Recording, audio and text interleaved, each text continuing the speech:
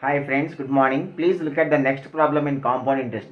See friends, a man borrows 25,220 and undertakes to pay back at 5% compound interest per annum in 3 equal annual installments. What is the value of the each installment is the problem. See friends, this is the first installment, that is installment paid after 1 year. This is second installment, that is installment paid after 2 years. This is third installment, that is installment paid after 3 years. All these 3 installments are equal.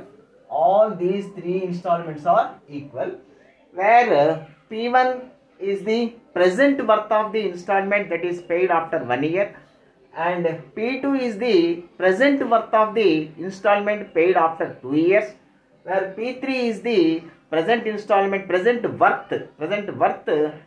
the installment that is paid at the end of 3 years, and the total present worth P1 plus P2 plus P3 is 25,220. Friends, these two are equal. So P1 is to P2 is equal to 1 plus R by 100. 1 plus R by 100, that is already calculated, 21 by 20. That is 21 is to 20. P1 is to P2. P1 is to P2 is 21 is to 20. Let us find P2 is to P3. From these two, let us find P2 is to P3. So these two are equal. P2 is to P3 is equal to, again 1 plus R by 100, again 21 is to 20. Now P1 is to P2 is to P3. P1 is to P2 is to P3.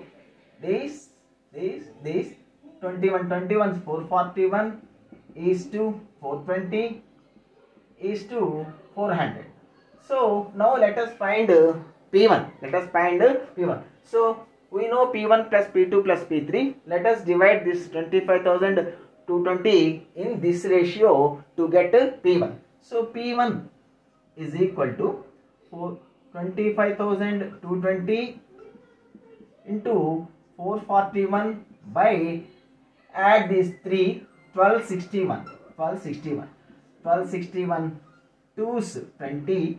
So P1 is equal to 20 into 441. P1 is equal to. Now we want the installment. Installment is equal to P1 into 1 plus R by 100. These 3 are equal installments. You can find any value. So P1 into 1 plus R by 100 is the installment value. P1 20 into 441. P1 into 1 plus R by 100. 1 plus R by 100 is equal to 21 by 20. 20 gets cancelled. 441 into 21.